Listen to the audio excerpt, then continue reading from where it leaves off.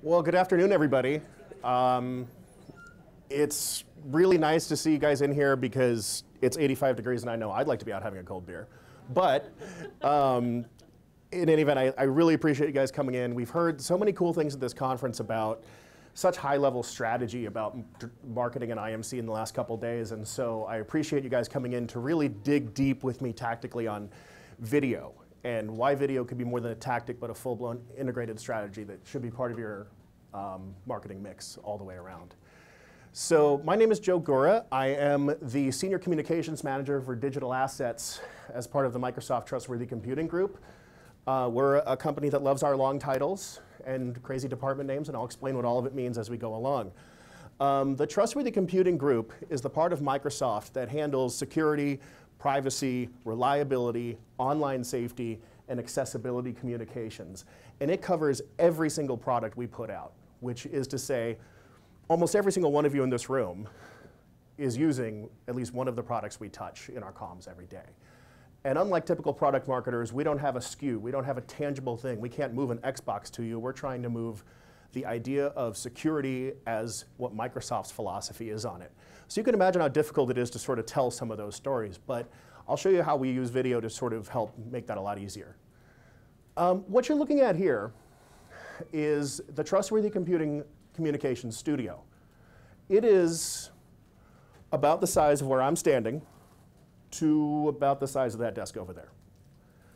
There's a set on this one end. It's got 2 teleprompters, 3 cameras, this green screen, this little curved wall here, and some lights. And then behind that, if we were over in the other end of the studio now, like I am, this is where there'd be a desk and some broadcast equipment, a couple of fancy monitors, a switcher, audio board, a lot of the basic stuff that you'd find in a lot of places.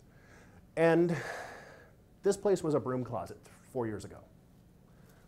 I mean, you must think we have a lot of brooms, but it really was just a closet. So we ended up just developing this, and this came along a little bit before my time at the Trustworthy Computing Group, but people were saying, there's got to be an easier way to do video, and we just can't figure it out. And so when I joined the team, I eventually got pulled into that. And so I'll walk you through a little bit of my background now. I was a TV person, and always will be, apparently. And that's totally fine. I was a sports person when I was a kid, and way back in the day, I was a bit of a statistics geek. I had every baseball card, I read every stat, I knew what every guy was doing, and I could still tell you the 1989 Oakland Athletics starting lineup. No takers. Okay, so in any event, I ended up getting a job at Fox Sports Northwest in Pullman, Washington, a place so remote it makes Morgantown look like Manhattan. And I ended up taking a job at Fox Sports Northwest at the age of 18. And in the interest of full disclosure, I lied about my age. They named off every single thing you had to be to have this job as a producer. And they said you had to know sports, be organized, passionate about statistics and telling stories with it. And then they said you had to be at least 20, and at least a junior at the university. And I thought to myself, that's the dumbest reason to ever walk away from an opportunity, and so I walked into it.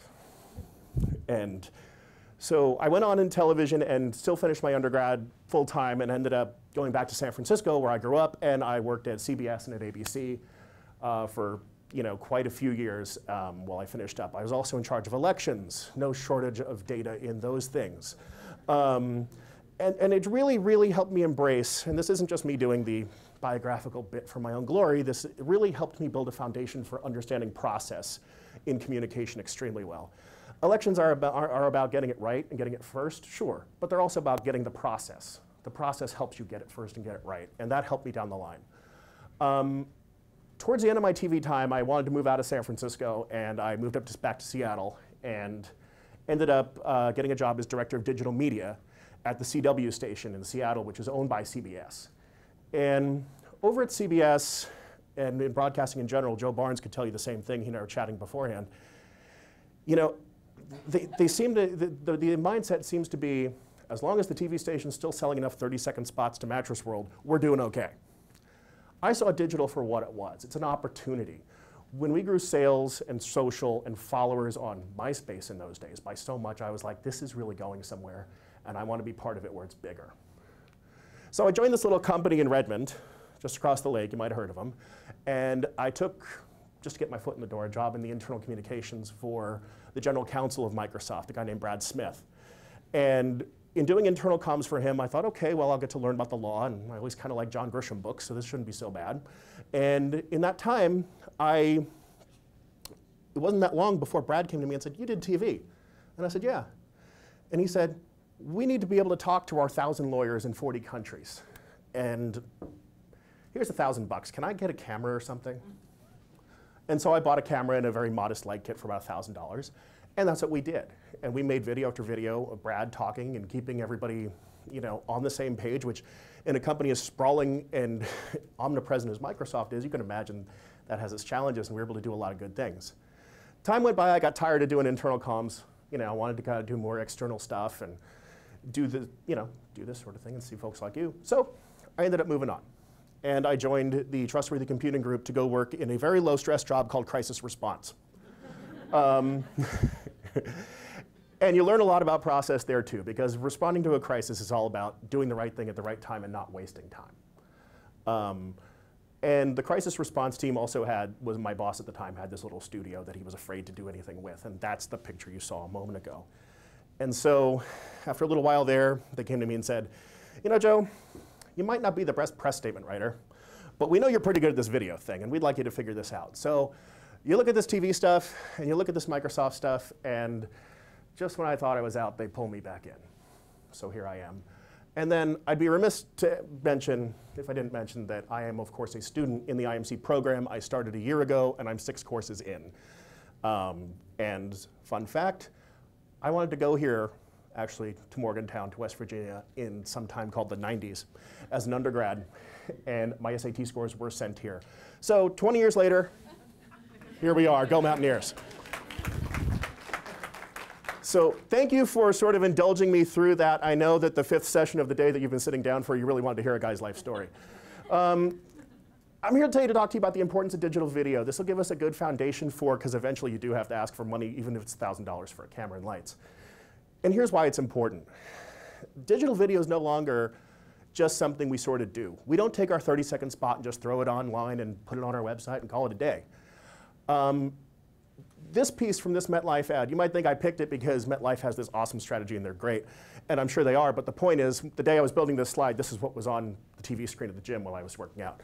And when I saw it, it struck me.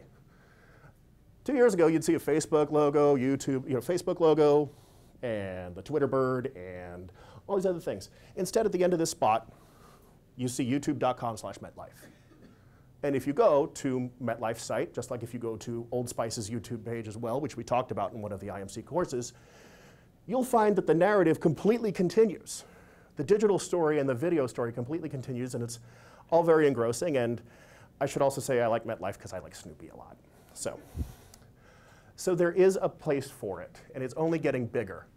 86% of brands increased their video spend in 2014 as compared to 2013.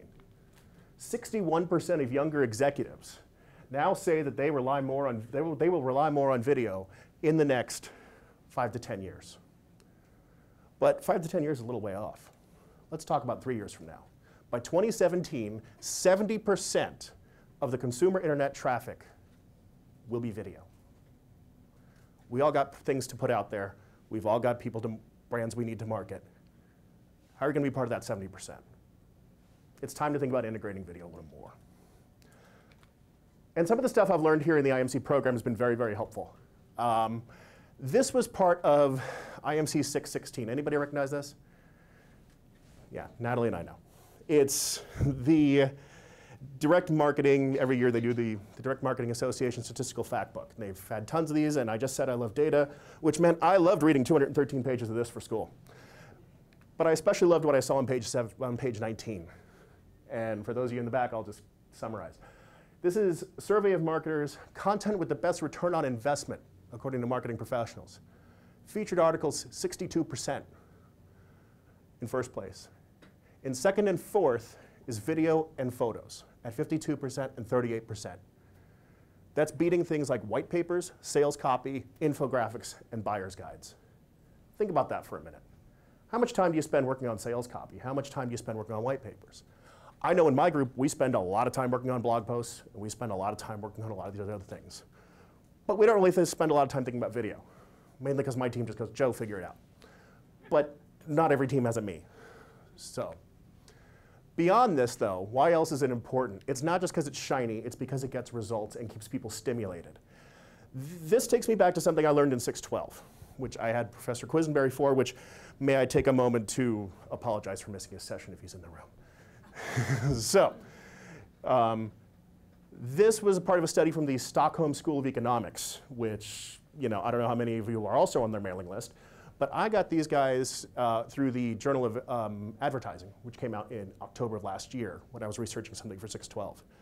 There was a study where they determined, they hypothesized that if you have a really creative ad, like this nice lady in her martini glass here, that if you had a really creative advertisement next to some editorial written content, they thought if you had that kind of ad, as opposed to a more boring ad, next to it, it would make readers more drawn in and more stimulated and more creative. They had them draw pictures afterwards, after reading the boring thing and then reading the not boring thing, and they made some conclusions based on that.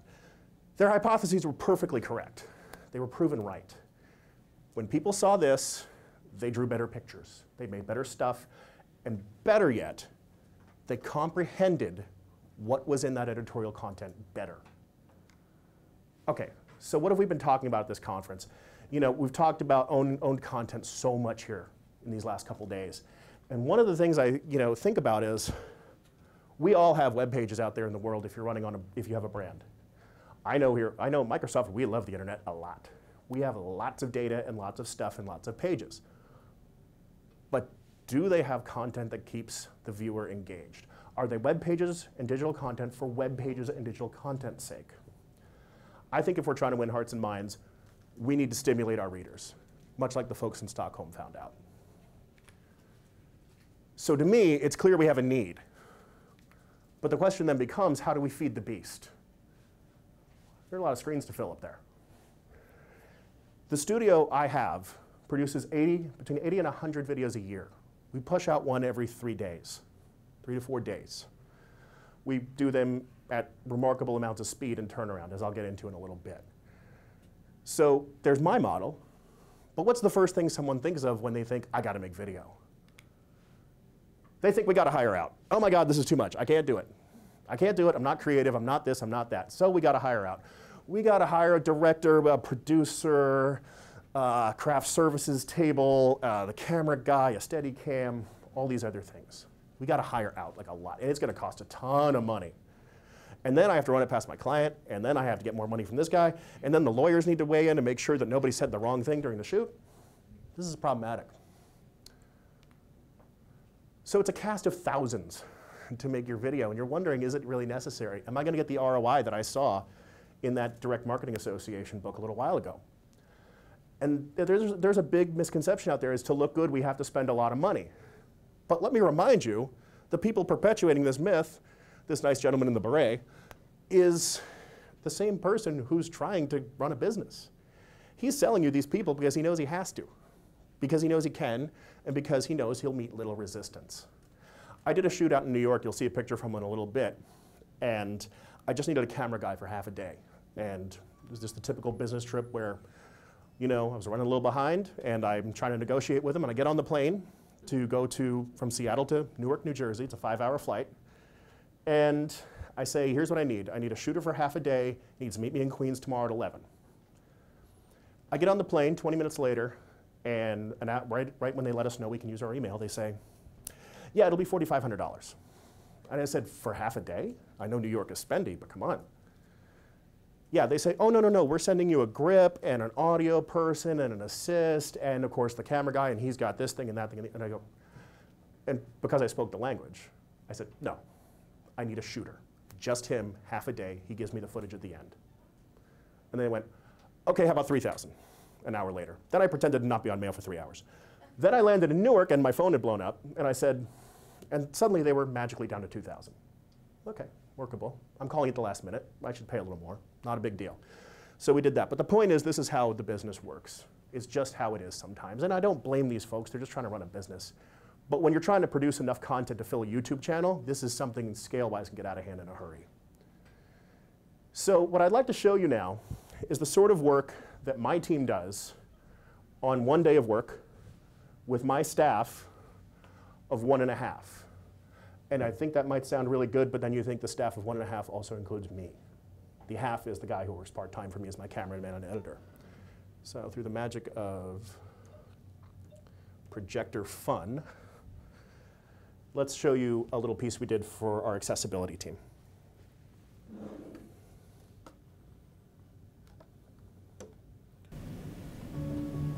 My name is Tyler String.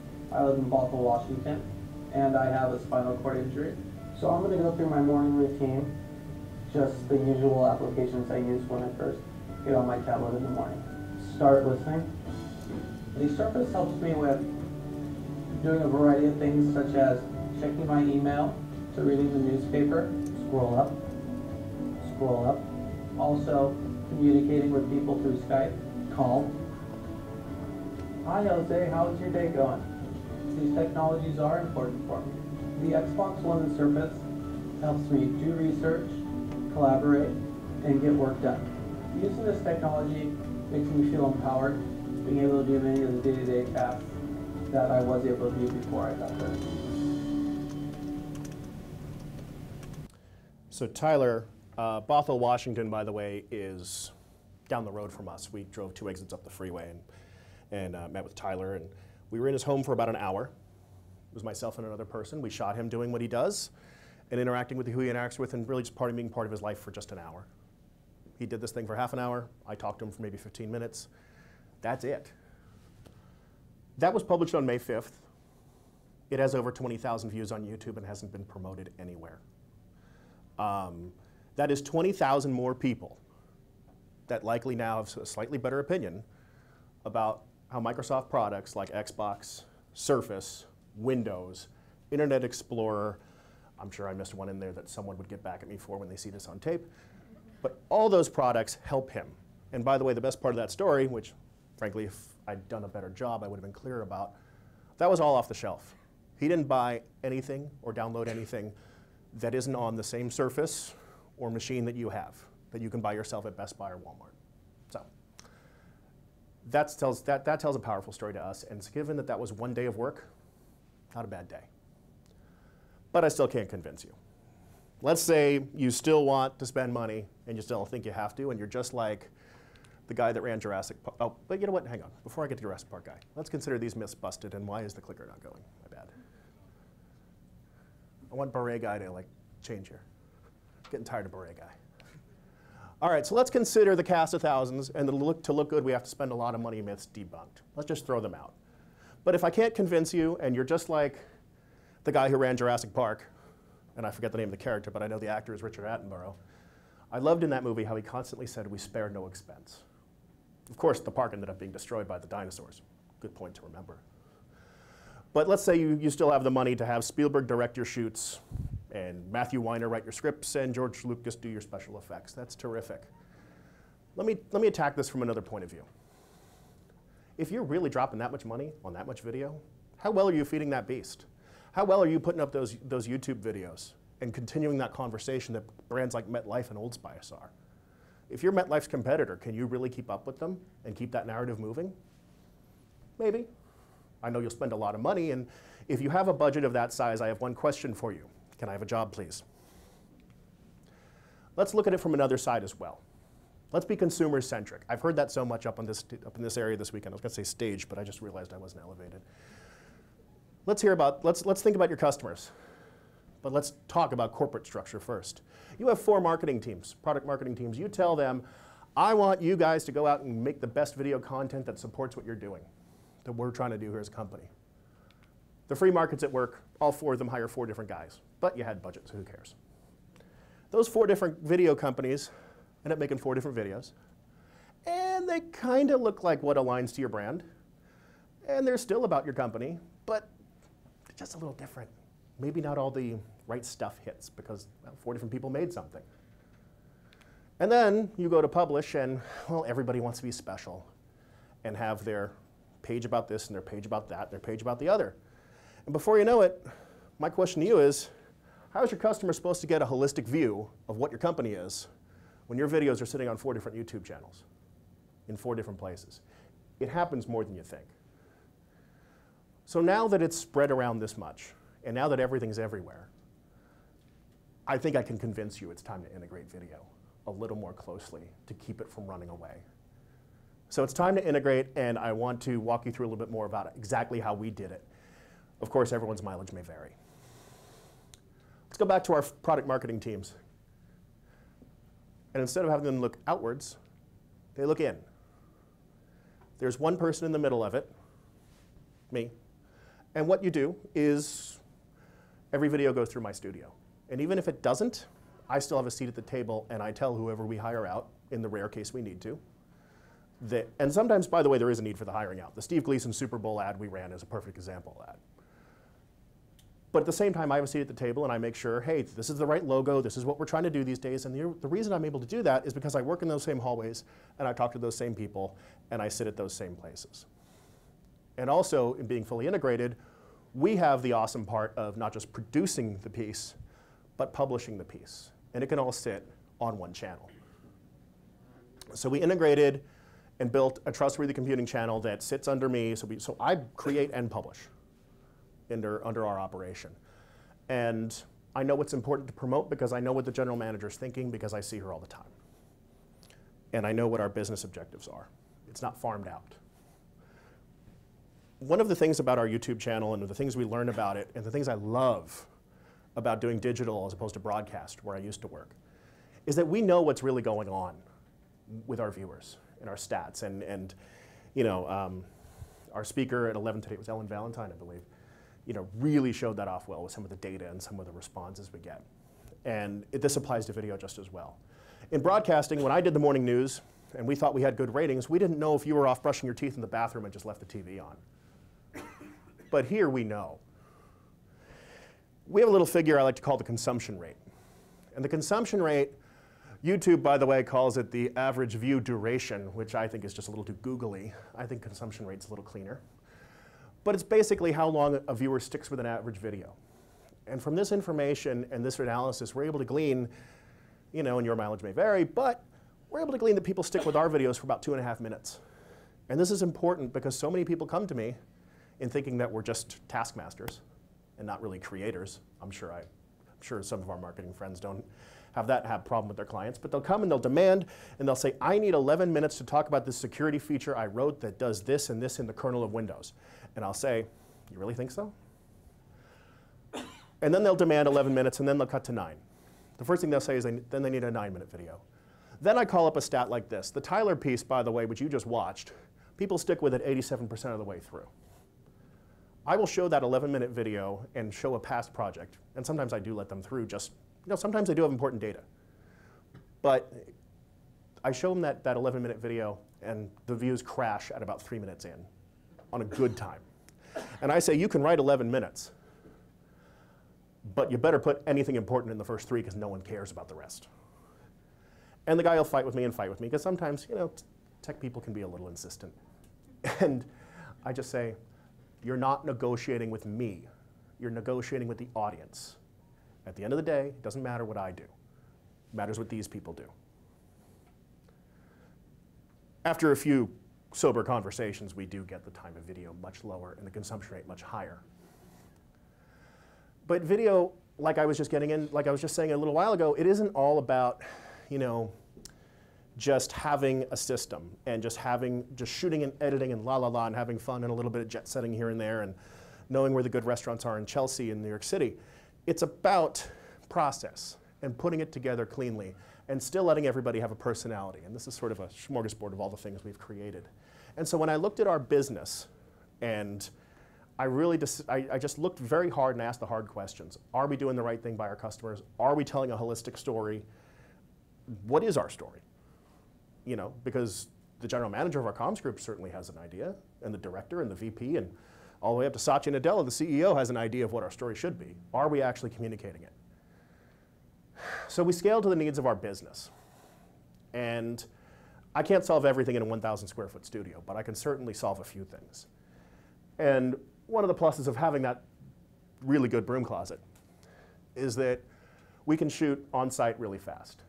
The biggest thing we do, or sometimes the most impactful thing we do in our business, is we respond to security incidents. If there's suddenly some big security problem with a product, we're the people that help set it straight, help get the message out there, and help people understand what they may have to do to stay protected. Put another way, when your Windows PC tells you to reboot because important updates need to be installed, please let it reboot. Don't let it wait. But my friend Dustin Childs up here is the guy who's the voice of it, and I do a lot of his writing, and frankly, he and I work together so long, we complete each other's sentences at this point. But this piece that we do with Dustin with the security bulletins about, hey, here's what's going on in Windows and Internet Explorer and all these things, can now be produced in 3 hours start to finish. We can be taping at 1 and be on the air at 4. It was simple. I just went to the lawyers and said, listen, what is your main problem you're looking for when you need to approve something? Oh, we just want to make sure you're not doing A, B, C, D, and E. Fine, done.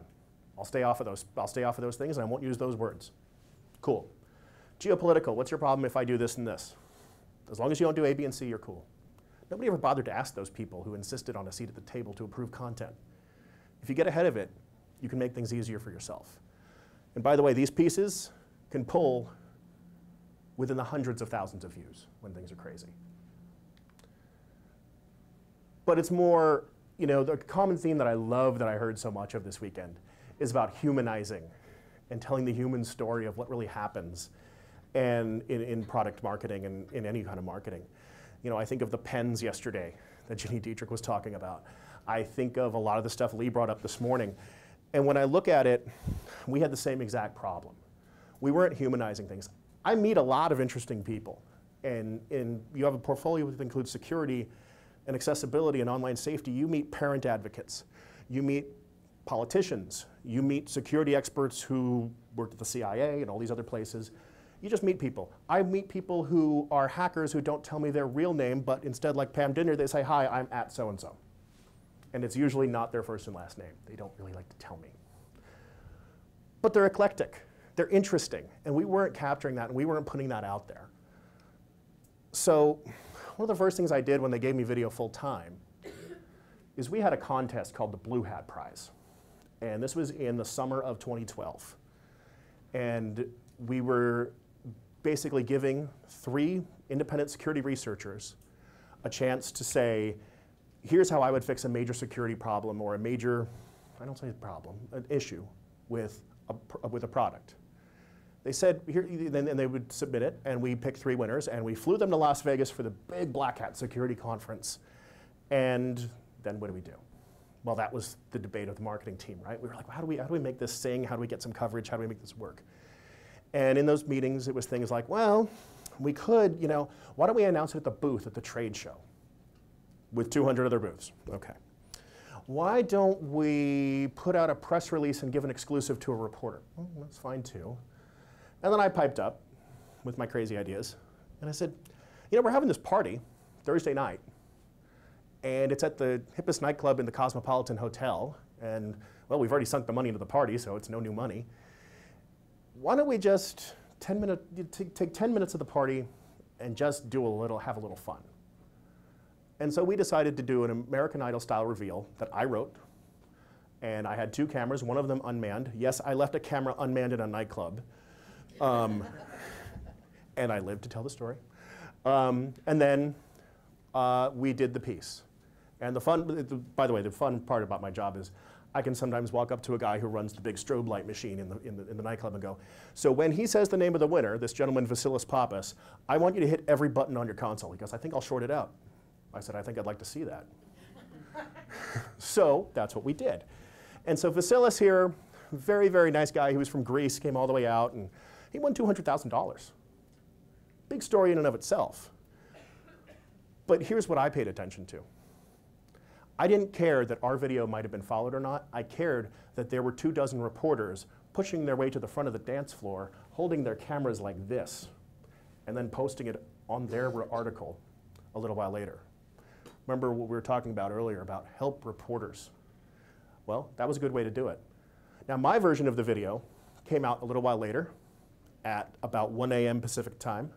By the way, when the session was over, when this fun part happened, we tore down the cameras and ran 2 blocks like maniacs down to Caesars, where we were staying, and in 100-degree heat, and almost killed a bunch of tourists with our tripods, and edited the video and published it that night. And so this gentleman and I, Vasilis, were sitting up on the deck at Caesar's Palace at the after party, and yes, I let him pay for drinks. He was 200,000 richer. And there was about 8 of them, 8 of his friends, watching on their mobile device what we just posted. His reaction to winning that. So mobile works, quick turnarounds work, good planning works. Furthermore, in humanizing technology, the other issue we work with senior citizens, I was talking about the New York trip a while ago. What you see on the top of that photo was New York. These senior citizens using Xbox and Skype actually play in a virtual bowling league. And they play against people from all over the country, but in this case today they were playing Queens versus Manhattan. I was over at the Queens shoot and took care of some of the stuff, and I interviewed some of these really nice folks, and it was a very diverse neighborhood there in Queens. And what was funny is all these people kind of stuck to their own group of folks. And a lot of them didn't speak English as well. But there was a woman I interviewed, or a man I interviewed, I should say, who said, you know, it's really funny, no one ever talked to each other before we started doing this. You know, the Chinese folks would kind of be over there, and they didn't speak English, so we didn't talk to them. But when we played games together, we discovered we could. Well, that's the humanizing story. That's the thing I can sell. That's the thing I can move and get done. Not the, isn't it cool that we have telephone lines to play Skype between senior centers? We get phone lines. We've had them a while. So this is the opportunity. We made sure not to miss it. And those are the stories I have the most fun telling, including that of Tyler as well, who's a heck of a guy and just wants a solid chance at a job. That's why he came to us and said, I'd be happy to do the piece. I want people to understand that I can contribute and be part of society pretty easily.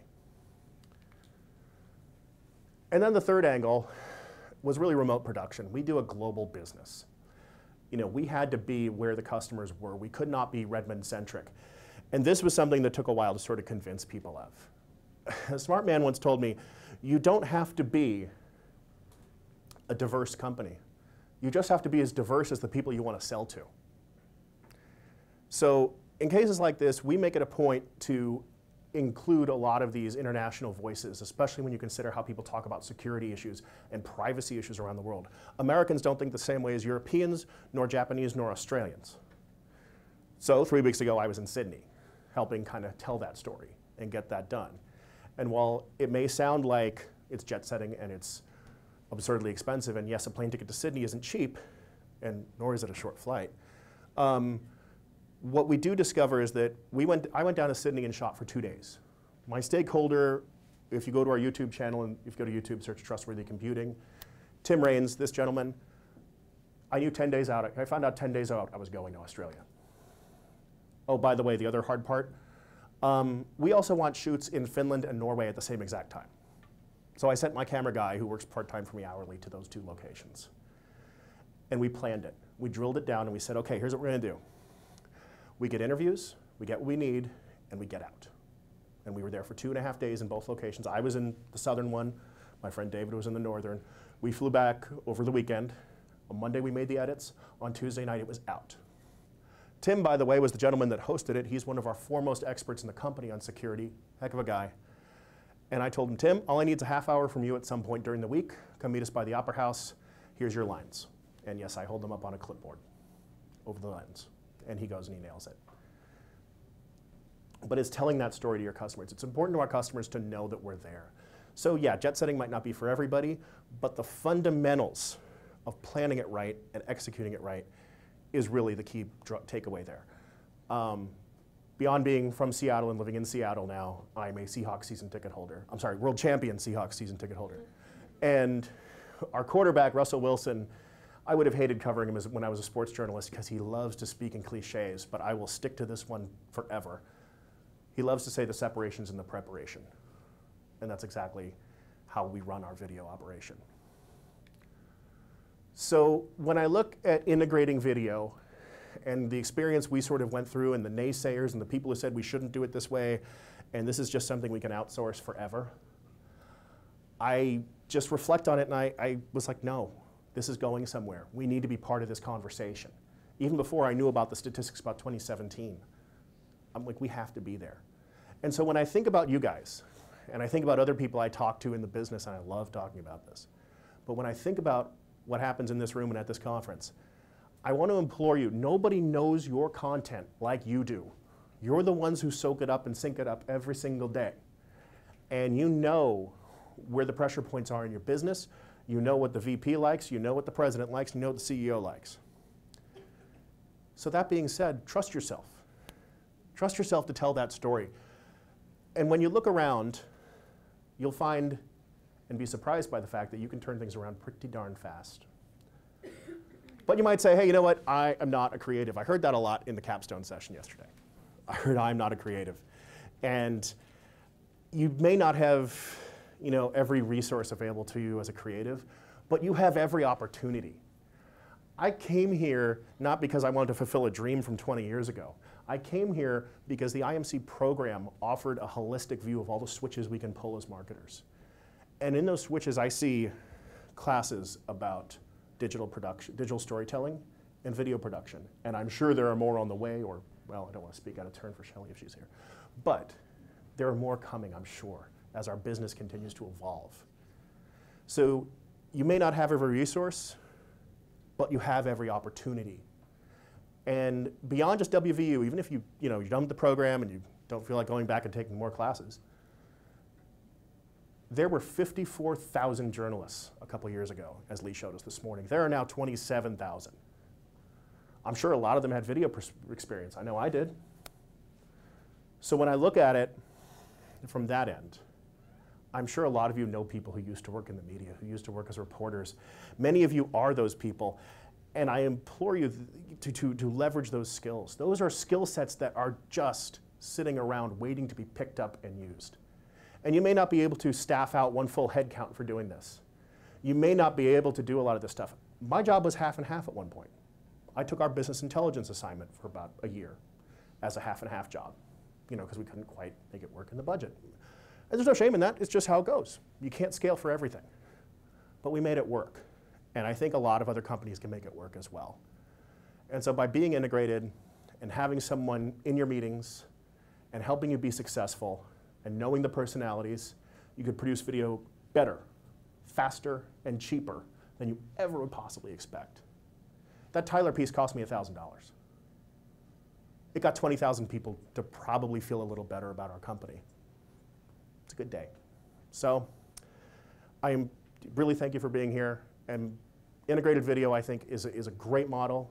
I'm a huge advocate for it, and I think it's something that should be used to integrate video, and you can innovate your IMC efforts. So with that being said, this is where you can harass me on Twitter and all those lovely places. You can also, by the way, I did tweet where the slide deck was on the slide share thing. So I think it was right at the start of the meeting, so if one of my pals in the cheering section could retweet it, that'd be awesome. And that's what I got. So thank you very much. I'll be happy to take a few questions.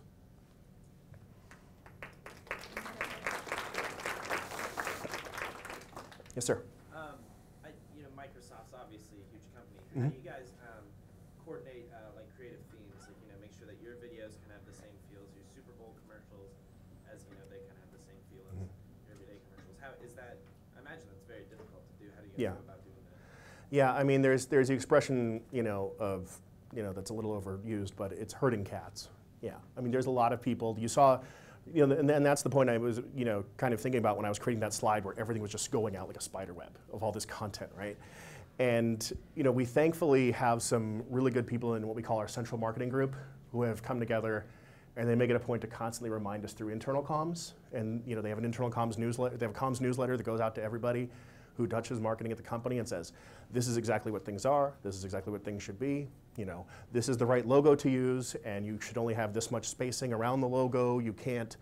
I couldn't put the WV logo like any closer. Like, there are specific detailed drawn down things, and they apply to everything from PowerPoint decks to creative, like, flyers, handbills, collateral you give out at conferences.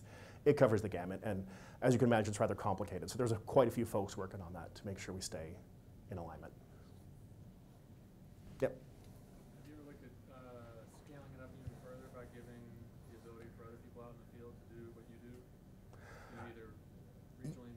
Sure.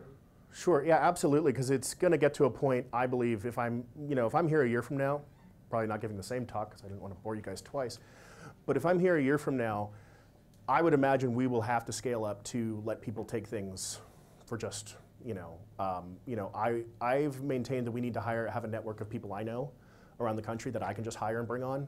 We run into issues sometimes where someone will go to Washington, D.C., come out from Seattle, they'll go to D.C., and they'll be like, oh, hey, Joe, I thought it was too expensive to bring you along, so I just found a local guy and he did it.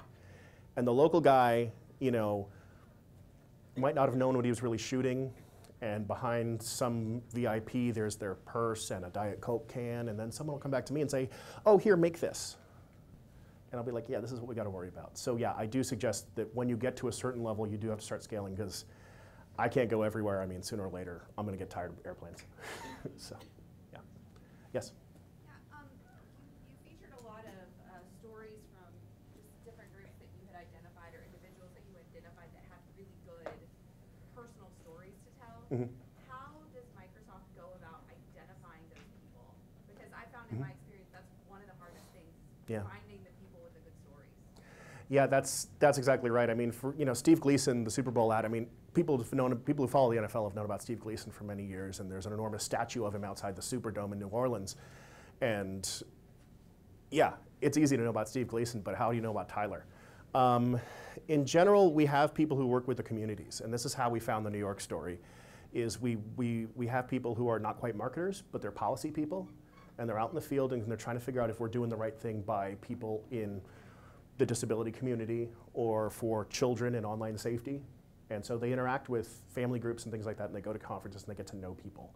And sooner or later in this development of knowing the business, you get to know those people, and they'll be like, hey, there's a guy, and he's actually just down the road, and he's quadriplegic and this and that. I think Tyler's case was a bit of luck and good fortune good fortune for us, in that the policy guy in that group for Skype, actually goes to the same church as Tyler, and they just got to talking. And he was like, can I help you guys with anything in setting up stuff for you? So yeah, it's just having your ear to the ground to a great extent. Mm-hmm. I'm in a federal government agency. We want to start doing some of this. No budget. Yep. Do more with less. So we have no equipment, nothing. What do we need to start? If you're really just starting this from ground up, and we need to do video. If you're starting at absolute zero, I will not give you $1 no matter how nicely you ask. There is phones. We've got our iPads. There are iPads. There are products made by other companies. Yeah. There are devices. There are so many things on your cameras these days. They may not capture the best audio quality though. That's kind of a drawback. If your typical digital camera you may have at your own house has good audio inputs and things like that. Secondly, you would be surprised how easy it is to sort of learn to edit. Windows Live Movie Maker was actually Windows Movie Maker, which is free, or at least it's available as a download for free. If you Bing it, it is available, and you can find that. Thank you. I know it's late, but you can find it, and it is completely free. And I did all of Brad Smith's videos on Windows Movie Maker because I couldn't afford that. Now, when they wanted the intricate stuff done, I said it's sort of like doing, it's sort of like doing heart surgery with a chainsaw. But as long as you're really good with the saw, you can make it work. There's also free apps, for the iPhone. That's exactly right. Yeah, yeah, and there's stuff that comes in automatically installed on Apple products. I think iMovies is it free? I don't have those, so I don't know. But beyond that, and if you want to up your game though and learn more things, we use Adobe Premiere, which is we buy the same thing that anybody could, and it's nothing special, no bells or whistles. But Adobe has moved so many things to the cloud and does it on a subscription basis now, and that's something to think about.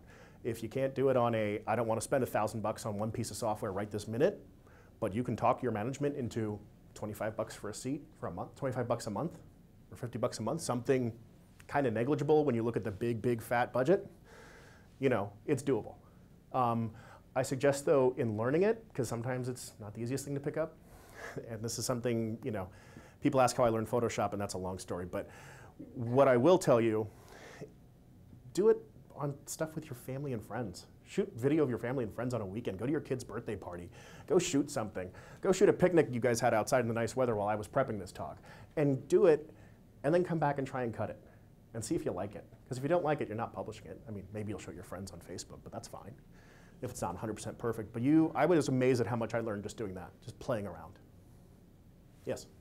When you approach some of your subject matter experts with the camera, do you Yes. ever get resistance or I don't want to be on camera, and how do you deal with any kind of resistance? Because I found that as a corporate communications person, I'll sometimes, have even just a photo camera and people won't want their image on the website or just in whatever. So do you meet resistance, and how do you work with people who don't want to be on camera? I'm really glad you brought that up. I meet absurd amounts of resistance. There's a lot of different ways. You get to know a lot of different folks, and you find that there are people who are good at the teleprompter read, and sometimes you get to know this by personality after you do this for some time. There are people who do teleprompter reads really well, but there are people who turn into deer in the headlights if you do that. And so what I like to do with some folks who are maybe a little more resistant, maybe a little stiffer, who think they can do it, but then it doesn't quite work out, is I actually talk to them interview style, like I did with Tyler here, where it's like, hey, it's just you and me here. Let's forget the camera and all this wacky stuff.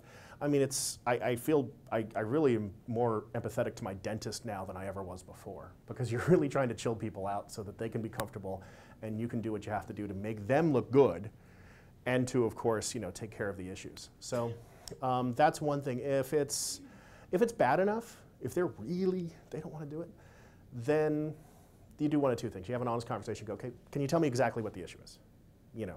Is there any particular thing you don't want to, is there any particular reason you don't want to do this? And then failing that, you say, is there someone else who you think can speak to this in the company? And because if they really don't want to do it, they're not going to be that great on camera, no matter what format you use, whether it's the sit-down interview style or the talking head straight at the camera style. Yeah, so that's what I've come to find out. Mm-hmm. Yes, right there. So I noticed that you do a lot of real life shooting. Mm-hmm. Do you ever do any type of animation, and do you use any type Sure. of programs that do graphic work for that? Yeah, and I do. And what does come up for us is demos. In software, that's what we do. And so I sort of minimize that for the sake of this conversation because I wasn't sure how much technical stuff was going to really fly for this audience. But real briefly, I'll tell you that we have capture software, so we can see what's going on in a computer screen and capture it as 30 frame per second video. And then it's like, oh, here's where you find the security feature in Windows that does this. And on Windows 8 it's here, and on Windows 7 it's there, and then we capture it and set it to music. We'll do little zoom ins and pullbacks. Those are the sort of animation things I do. If I get asked to do straight animation, I generally will pitch it to someone else. I'll go, okay, well, we need some time to put that together, just because of the nature of animation in and of itself. I have one more question. Mm-hmm. What type of lighting system would you suggest for starting a project like that? For just setting just like in our studio? Right. This is why I'm glad I have an awesome technical person. What I would say is that, I would say a little buyer beware if you're just going out to a camera shop, and because what they try to sell you, even if you tell them it's video, they try and sell you photo stuff.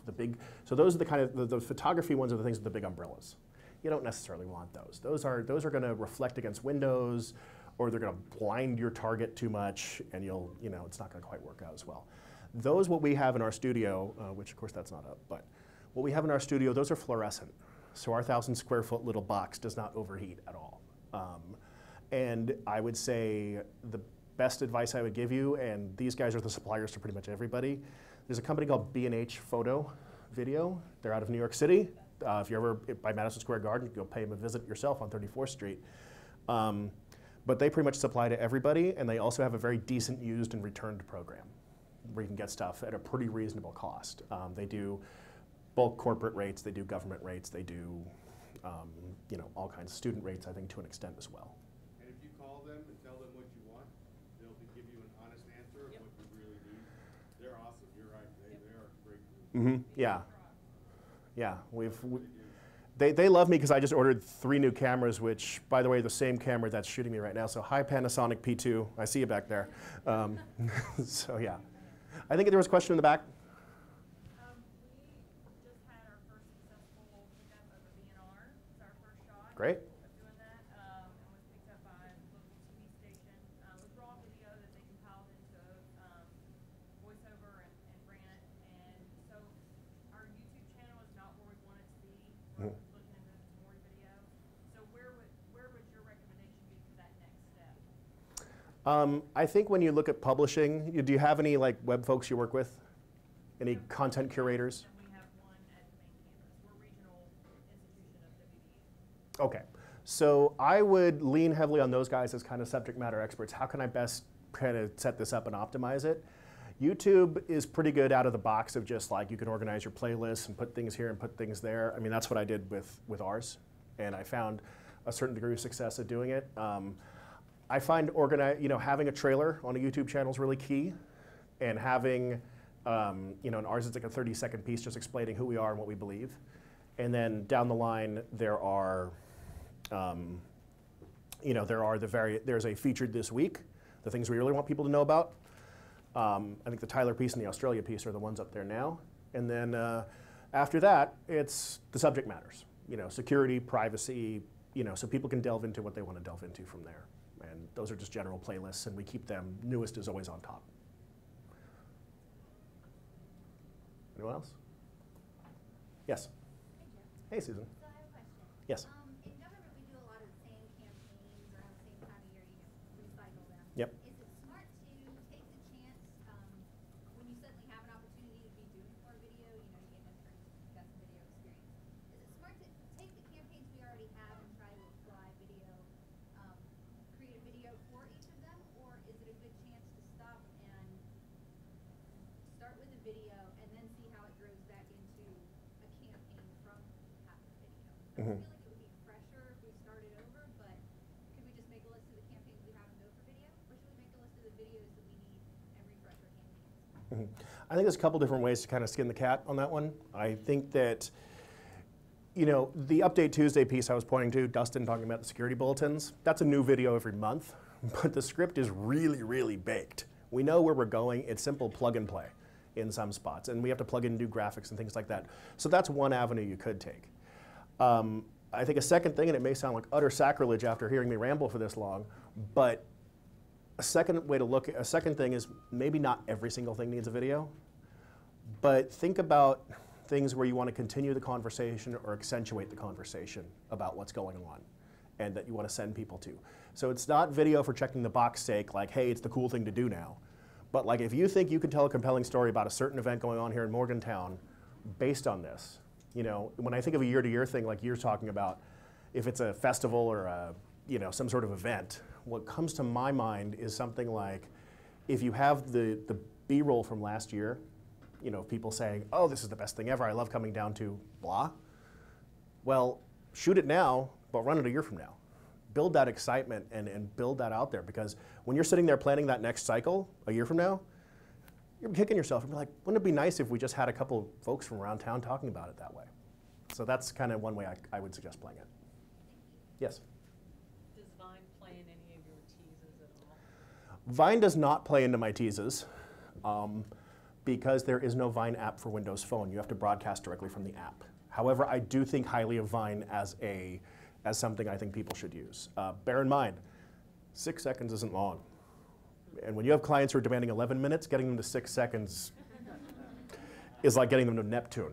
So, but one thing I did want to use Vine for is we'll go to a conference and say it's like Integrate. And if I wanted to run a Vine where it's like, hey, Saturday at 2:45, we're talking video, see us then. That's 5 seconds. You could do that. That's easy, and you do it off your phone because it won't let you do it from any other device and then edit a little piece. So that's one way to certainly play it. That's something I would love to try until they get a Windows Phone app. Yes? What prep do you do before a shoot? Everything from script to storyboarding to sending interview questions in advance or not. Sure. What's the typical? Can I do a true confession here? I've never done a storyboard in my life. Yeah, people just sort of go. I don't find them to be a waste of time, but what I do find in a rapid creation thing like we're in this environment is I do find it to be, what I like to do is I like to sit and ask the client, what is your vision here? What do you really think this should look like? And usually, the answer to that question is, okay, I saw this thing on YouTube that some other company did.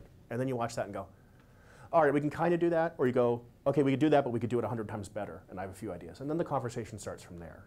Because most of the time I find my clients and stakeholders have that idea in their head. And even if it's not coming from them, it's coming from me. That shot we had in Sydney, I'm actually, like I said, a giant sports nerd. And that was the shot from the opening of the 2000 Olympics for NBC. And I'm like, where is that? I need to walk around Sydney and find where that is, because that's a beautiful picture. And then you just take that sort of thought process and apply it to general storytelling.